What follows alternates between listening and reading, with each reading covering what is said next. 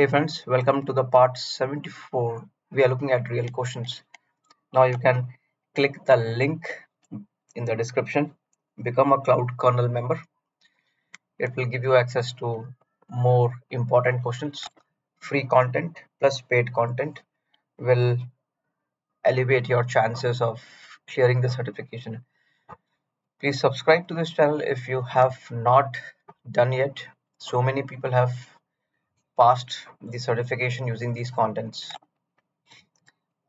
So like I say, we try to understand the concepts using the questions. For example, there are four options here. We would go against each option. Each option is just like a concept for us, and that is how um, real certification preparations are done. So what should a user do if user loses IAM secret access key? So suppose you have a house key, you lose it. What do you do? So A says that we would retrieve the access key. So it is like, hey, you know what? I will go and ask my security guard to give me the keys.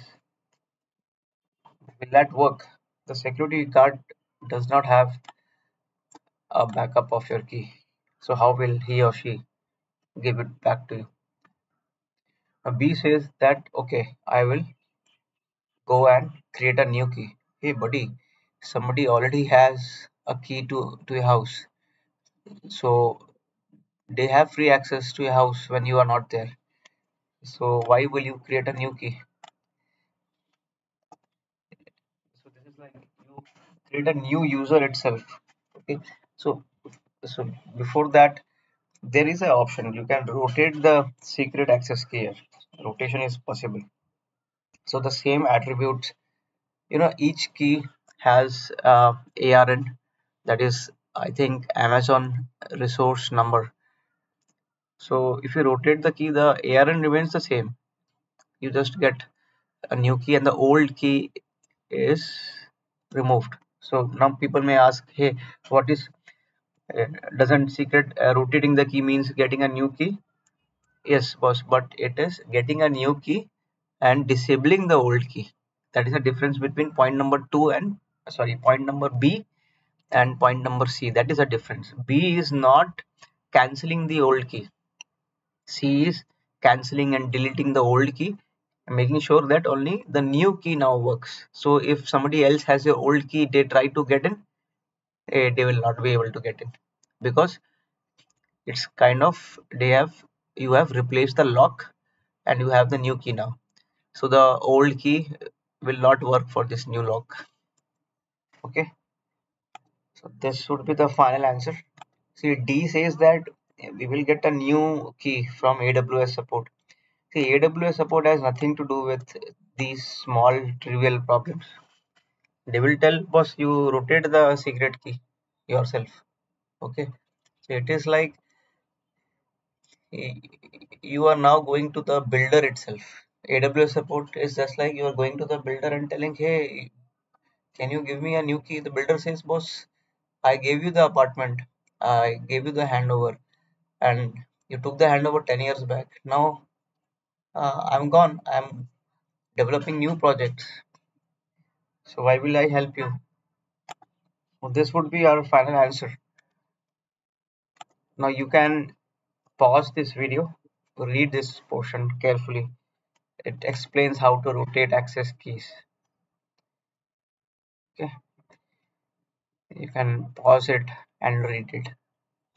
Okay, that is one question. Now let us decode one more question. See, this question is a Docker question. Okay, so what you do with Docker, you can package your code. Okay, you can build, test, deploy applications. So it comes as a container. Container is just like a box. Imagine a gift box from Amazon. Now you want to do it, and but you are saying that I don't want the headache of managing the underlying servers. Okay, because you don't have people, you don't want to hire.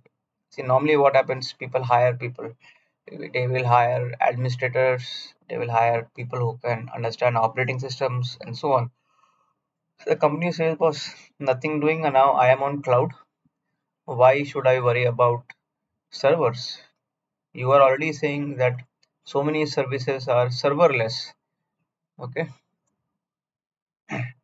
it's like uh, Uber. Uber does not own a vehicle. Okay, I'm giving you a layman example. Uber is saying that I want customers, I want to do business, but I don't want to own any cab, own any car. That is how Uber is working. They have they are just aggregators. The car belongs to someone else. Similarly, here servers they are saying, boss, you take care of the server, so I will only earn money. See, whenever you see Docker, right? I'll give you my thumb rule. Whenever you see Docker, beanstalk, beanstalk, beanstalk. This is very good for deploying and scaling web applications. See, first of all, Docker is primarily used for building applications, mostly web applications. That is one thing. Okay. And see, you don't want to manage server. It says you focus on writing code and not focus on provisioning and managing infrastructure. That is the advantage. And the moment you talk about serverless, that means you have to use Fargate in the Docker context. See, this service is born for containers, Dockers, and so on. It is going to provide serverless compute. So you don't have to worry about managing servers. Simple thing, it will take care. Okay. That means here they are saying deploy, manage your applications, not infrastructure. Okay. So Fargate removes operational overhead. Suppose you want to scale up, you want to patch, you want to secure, you want to manage servers. Nothing, man. Docker, you when you are using Fargate will do everything for you. See, CloudFront, why do we use?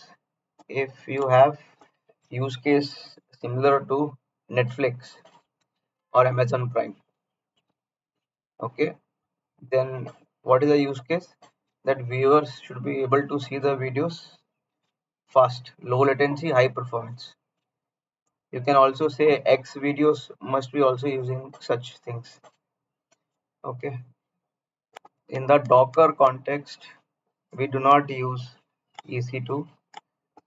Okay. We do not use EC2 auto scaling. There are separate services built for containers and Dockers, and that service is not EC2.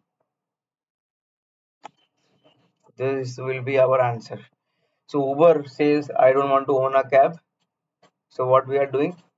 We are giving them Beanstalk, which and Forget, which will avoid or which will help you go serverless.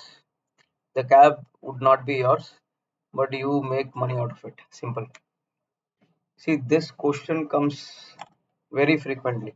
You have 60 terabyte of data, lot of data. Okay, you want to move to AWS Cloud.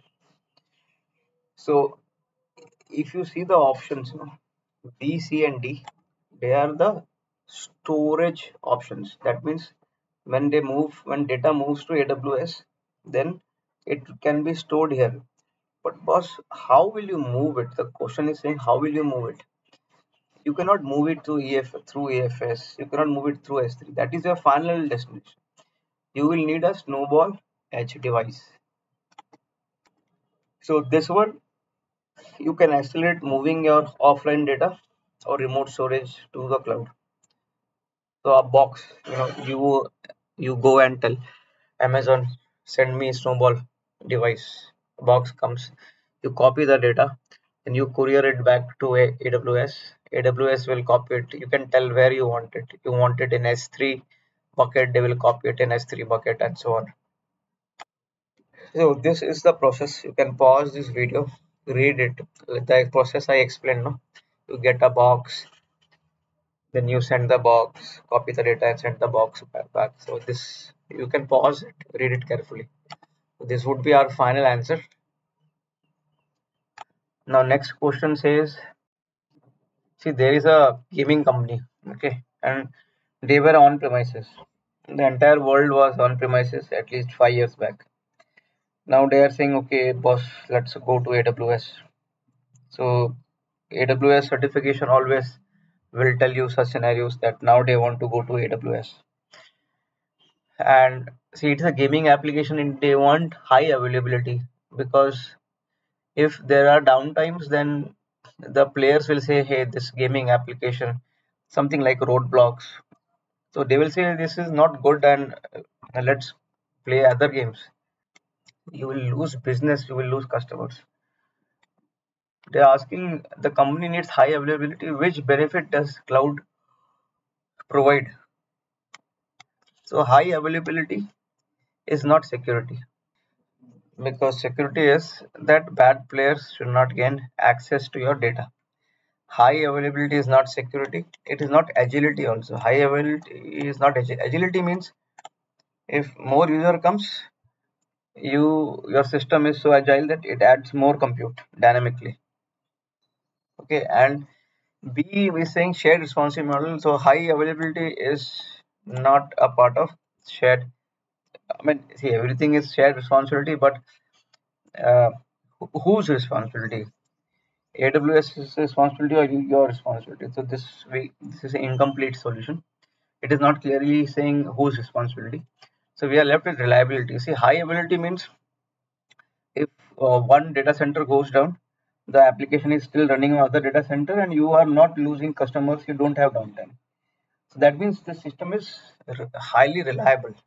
See, you should read this part of the documentation. This is on reliability, and you should also go and read 5 pillars of the framework. This is which framework? Well architected framework. So all design should follow these guidelines. These are design principles.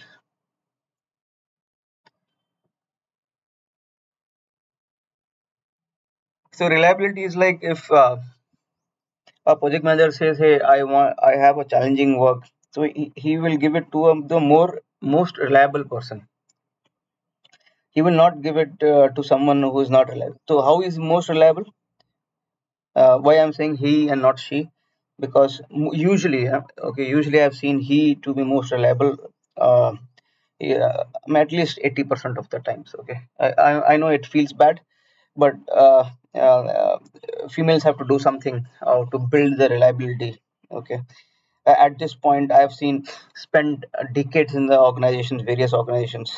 It is usually he. In my case, I have seen 95% he. So I'm not sure if uh, I was a special one to get this kind of stats. But reliability pillars, the project manager will rely on a person. And how does the reliability build? It's built because every time you give a workload, it is functioning correctly. This guy delivers it correctly and consistently, so you know that this person is reliable. Okay, uh, that is one thing. So this is the final answer. Let us look at the next one. See, you are already using EC2 instance, and you know that a particular time surge happens. Surge happens means you know that, for example, um, a particular time like YouTube, if it is India time 9 p.m. onwards, people are more active on YouTube watching videos and so on. Okay, so that is how they know that they are more active. Now, what happens is you want to ensure that you have enough instances to meet surges. Simple. If you are on EC2 and if you need to scale up automatically, you have to go for, so EC2 auto scaling. This is a feature which is given by AWS. And remember that AWS is just checking your knowledge on the AWS features. So do not try to be creative, okay, and propose custom solutions, because nobody is interested in your custom solutions. You may be a very good high IQ person, but like I tell always, in order to clear this certification, you don't require high IQ. Okay, and you can add right amount of compute whenever you need, and it can optimize workload performance and cost also. So this would be the final answer. See, Lambda, it is about serverless. So you can ask, hey, can I move my EC2 workload on Lambda? The problem is it says surges in traffic occur every weekday at the same time and lasts for 4 hours. See, Lambda will last for 15 minutes only. It cannot take loads which take more than 15 minutes. So you can pause this portion of the documentation to read like this 15 minutes time limit. So A would be wrong. And this CloudWatch events, this is the eyes. If you want to monitor something, it is a monitoring solution. Lambda is a compute solution, but CloudWatch event is a monitoring solution. And ELB will just help you with balancing your loads. Okay, it will not. It is not a compute. See, you need compute. Now you may say that you already have EC2 instances. You already have a fleet of EC2 instances, and surge of traffic is happening. So I will balance it properly. Okay, see, when the surge happens, no, you have to ensure enough instances are available.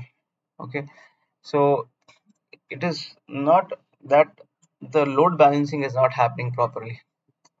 If you have more work, you need more people. It is not that the team lead is not assigning the work properly and efficiently. So this would be the final answer. Now let us look at this next one. So here, company needs stateless network filtering for its VPC. Which AWS tool feature will meet this requirement? Okay, you need network filtering.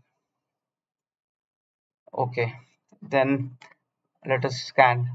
See, if I try to answer it in a stupid way, I see the word network and I see the word network, and this would be my answer.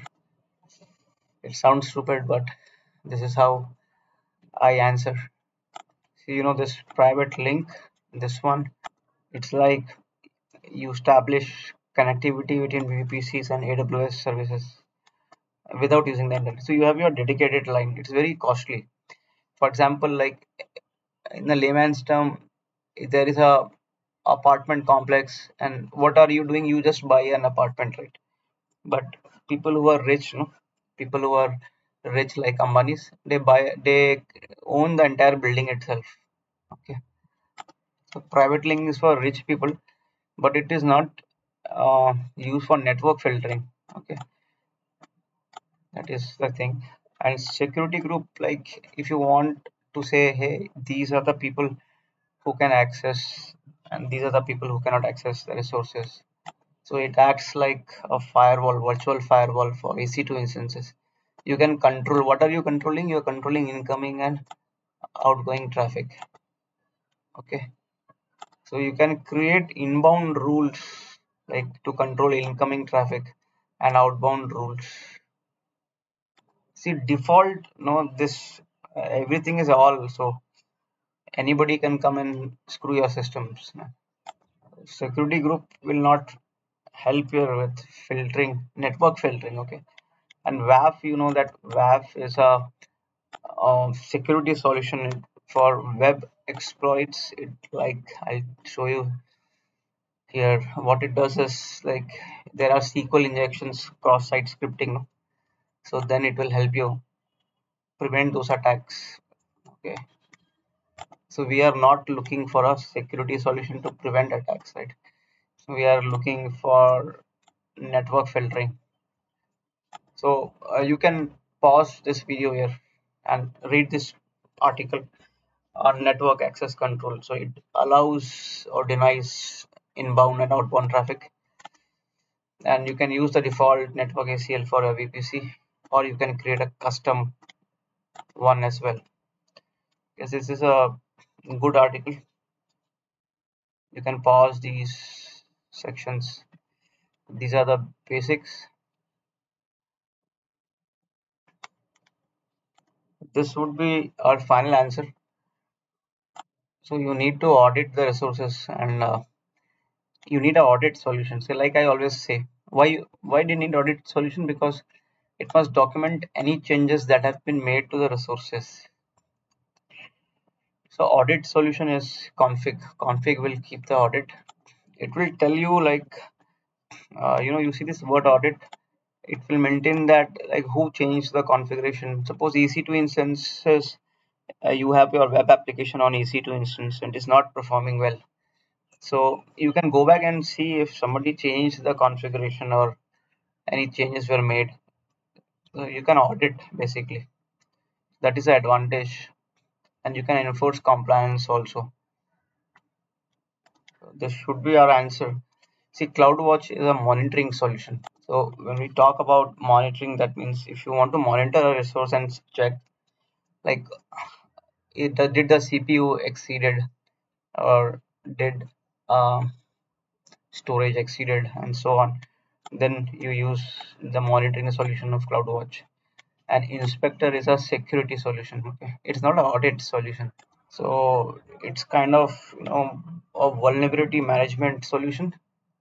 So it will immediately discover, it has some AI built in, and it will immediately discover for software vulnerabilities or unintended network exposure. Okay,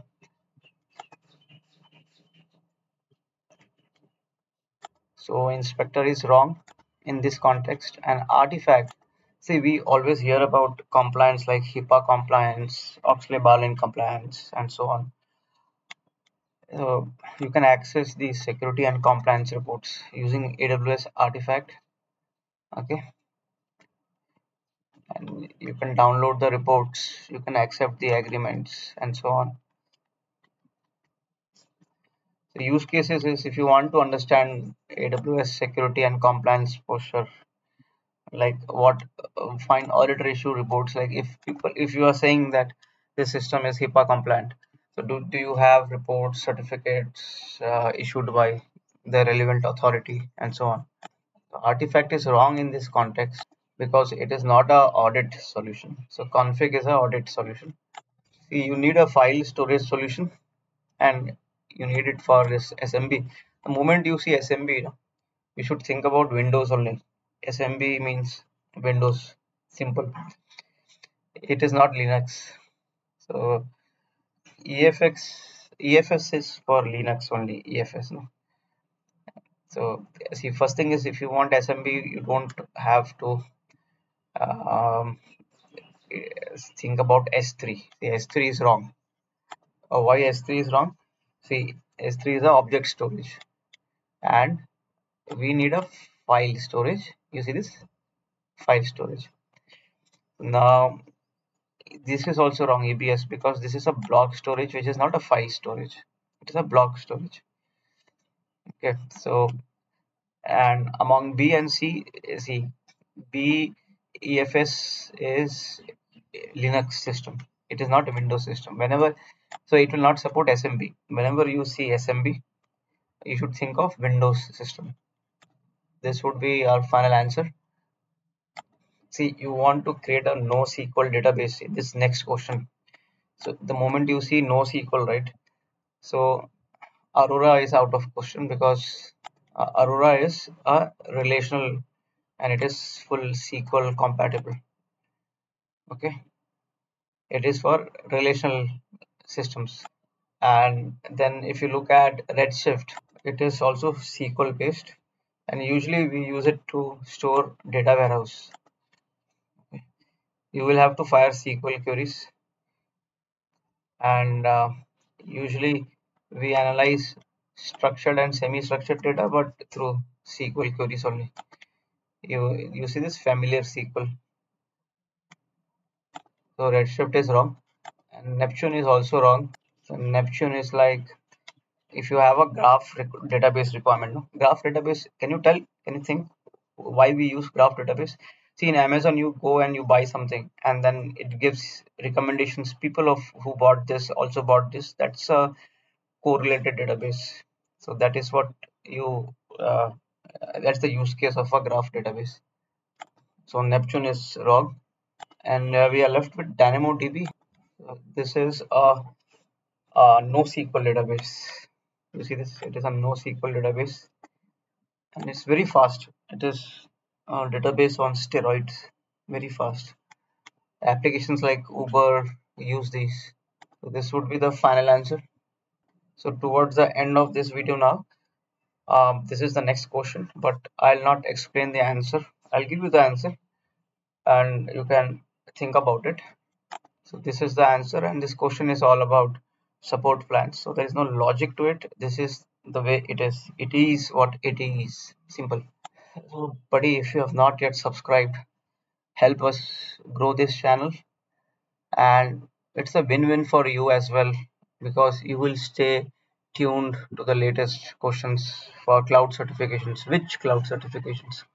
AWS, Azure, Google Cloud. Okay, and then we also have contents around Snowflake. So we take care of different certifications. If you see in AWS, there are 4 or 5 of them that we have playlist on. So we do visit those playlists, help yourselves clear the certification, and cloud journey we all have to take, because people uh, I like my cloud journey started long back, and like the certificates expire after 3 years. Now my certificates are expiring, and I am in the process of renewing, appearing those certifications again. I'm doing it for all of my. I have like 15 certifications, so I'm doing it for one by one for all of these. So life is very busy if we want to stay tuned on these certifications. So I'm pretty sure a lot of you are young. Young means like younger than me. If you are not close to 50, you are younger than me, and you know you can do a lot of wonders. When I was young, I used to think I can make a lot of money and those kind of stuff. Now at this age, I'm kind of you know understood that certain things will not happen. There are certain things which I will never get in my life. So we have to stay content. But if you are young, make use of every opportunity, so that you do not have to repent in the future. So this brings us to the end of part 74. Stay tuned, stay focused. Click the join button below this video, or you can click the link in the description. Become a cloud kernel member. For a very small premium, you get access to so much important stuff which will help you with certifications.